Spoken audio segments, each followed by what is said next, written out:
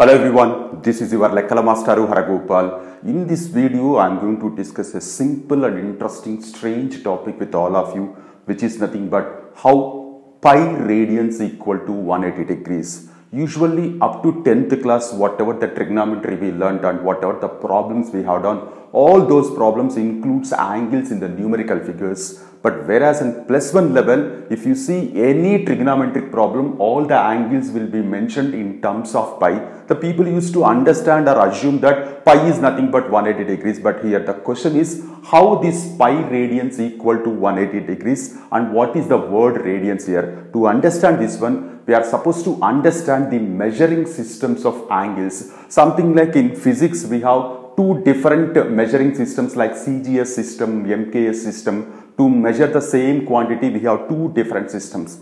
Similarly, in geometry also, to measure the angle, the most familiar thing is degrees. But to understand this word and the next word also, we are supposed to consider two perpendicular lines, something like this. So as they are mutually perpendicular, we know that the angle between these two lines is equal to 90 degrees. But apart from using the word 90 degrees, we can consider the angle between these two lines as a right angle. So now, if you consider right angle and if you divide this right angle into 90 equal parts, each part will be considered as 1 degree. So we can understand 1 degree is nothing but 1 by 90th part of a right angle. Usually this is the most familiar thing and this is called as sexagesimal system. Apart from this system, there is one more system is there. The same right angle, instead of dividing into 90 equal parts, if you divide into 100 equal parts, each part will be considered as 1 grade, which is nothing but 1 by 100th part of a right angle.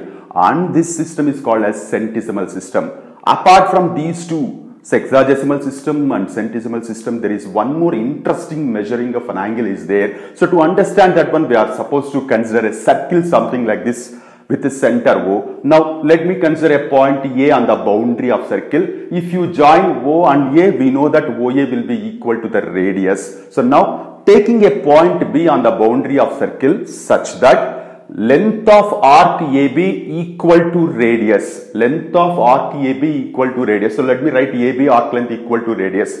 Then the angle between both the radii or the angle at the center of this small sector is nothing but equal to 1 radian. 1 radian is nothing but the angle between both the radii such that AB arc length equal to radius. So this is the most interesting and important thing what you are supposed to understand in understanding pi radians equal to 180 degrees. So now AB arc length equal to radius we understood. What is the formula to calculate the length of arc? That is nothing but theta by 360 into 2 pi r, which is nothing but equal to r here. What is theta here? I said 1 radian when arc AB length equal to radius. So 1 radian, we used to mention something like this. 1 radian divided by 360 degrees into 2 pi r equal to r. If you cancel, you are going to get 1 radian by 360 degrees into 2 pi. So 2 1 jar, 2 180 jar, we can cancel. So what you are going to get? Pi